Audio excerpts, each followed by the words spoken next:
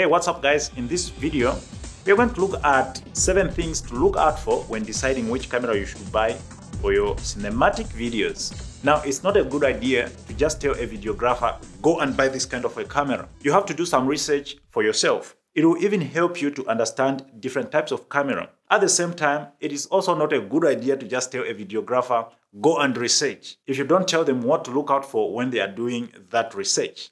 Now, I have some experience when it comes to buying and working with different cameras. Starting with my first camera, this JVC that you are seeing in the background, and coming all the way to the Red Raven Cinema cameras and everything in between. From my JVC camcorder, I used a few more camcorders until 2016 when I bought my first DSLR camera, which is this Canon 70D. I even did a short movie on the 70D, which won 2 awards actually. Then I upgraded to the 5D Mark III because it has got the bigger sensor and better quality more than the Canon 70D. But I quickly learned that it was more of a photo camera more than video, because the videos didn't really look that cinematic.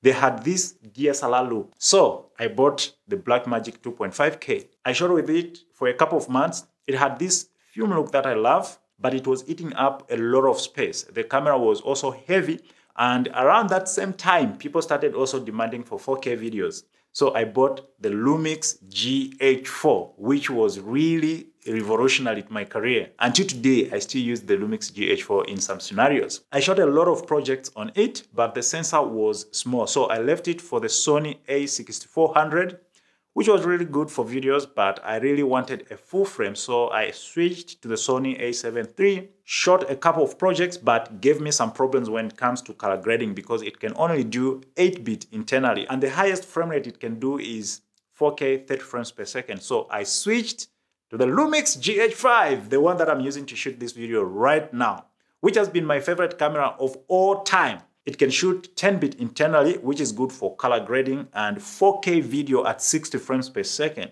And for the pictures, I upgraded to the 5D Mark IV. This is the one that I also use for my behind-the-scenes video.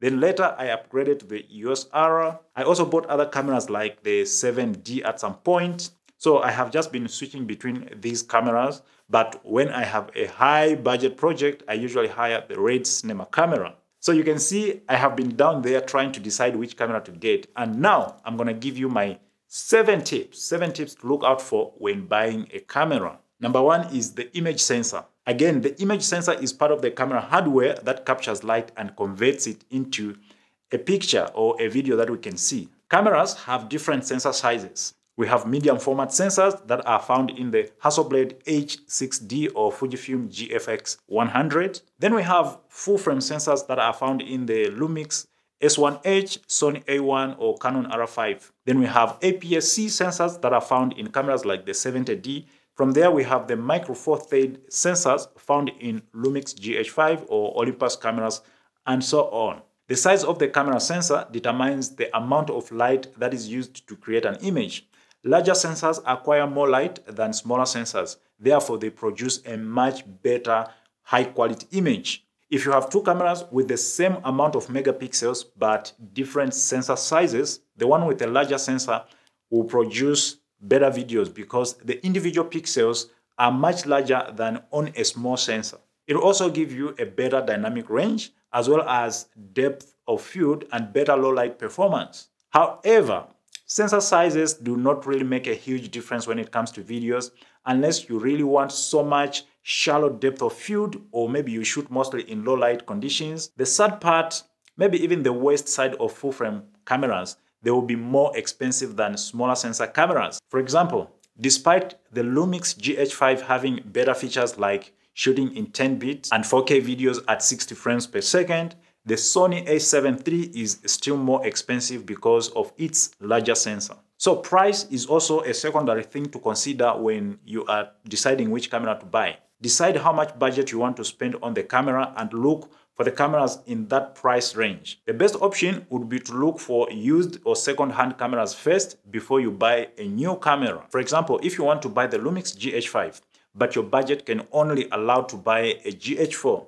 instead of buying a brand new GH4, you can buy the Lumix GH5 at the same price or even lower. I have 6 GH5 cameras. I bought all of them second-hand on eBay and they all work perfectly fine. So don't even be afraid that, or maybe when I buy a second-hand camera, it will not last long. Come on, cameras, they really do last. All right, the second thing to look out for when buying a camera or when deciding which camera you should buy is the resolution. The resolution of the camera is simply the size of the video in terms of width and height.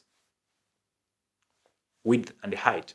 The current standard resolution is Full HD 1920 by 1080. So if you can get a camera that can shoot in Full HD, it's good resolution to start from. 4K on the other side, which is Triple HD, is slowly becoming popular and it will soon be the standard within a few years. So if you can afford a 4K camera, I highly recommend you go for it because it's more like a future proof. By the time 4K becomes the standard, you already have a 4K footage, 4K camera. Just be aware that 4K footage will take too much space on your hard drives. It will be a bit harder to edit, and clients won't even tell the difference between 4K and HD because they will still most likely to watch the videos in HD anyways. But I still think 4K video has more advantages than HD video. Even if you shoot in 4K and downsample the video to HD, the HD video will look far much better than the one that was shot straight in HD. And so many other advantages like reframing your footage without losing quality and stuff like that. All right, let's move on to tip number 3, frame rate. Frame rate simply means the number of still images your camera can record per second. Frame rate is very important because it determines how smooth slow motion video your camera can shoot. The higher the frame rate, the slower, smooth slow motion you have. For example, 50 or 60 frames per second will give you smooth slow motion video than 24, 25 or 30 frames per second. So I recommend that you get a camera that can shoot in Full HD at least 50 or 60 frames per second. This is the reason why I left my Sony a7 III for the Lumix GH5 because it can record 4K at 60 frames per second.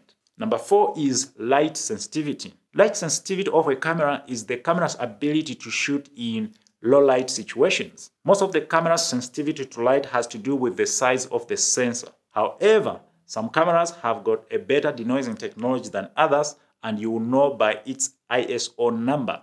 Usually, the higher the ISO number in the camera, the better it will perform in low light situations without introducing so much noise to the image. Cameras that perform well in low light conditions are mostly Sony cameras because they have higher ISO numbers. So if you're kind of videography, will have a lot to shoot in low light conditions, look among the Sony cameras, they'll give you the best image quality.